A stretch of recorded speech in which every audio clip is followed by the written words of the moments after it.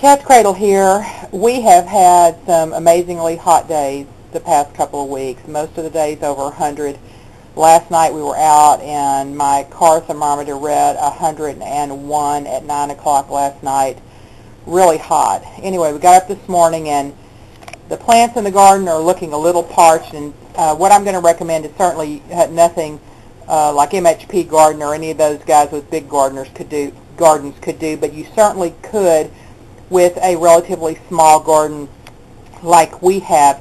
We save 2-liter bottles like crazy. If I'm at an event or a party or something, there's an empty bottle, I grab it and take it home.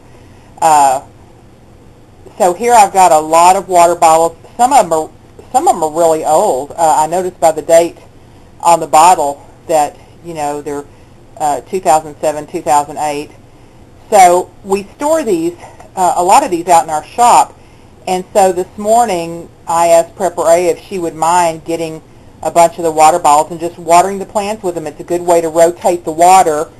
So, pardon me, she used these bottles. This is about, probably a fifth of what she used. And she just hand watered all the tomato plants and the beans and, well, just everything, the herbs. And then she would bring them in to me and I would refill them, and we're replacing them on the shelf. I did put, with a perma pen down here, I don't know if you can see it, it says 7-Eleven. So I did at least put the date so that I'd know when that water was changed out in those bottles. But the bottles are old and they're holding up, and it's just a great way to, I mean, you should do this every couple of years anyway, is rotate that water. So this is a perfect way, when your plants are parched, use that water and refill your bottles and label them, get them back on the shelf. Anyway, just a reminder, stay the course. Cat's Cradle.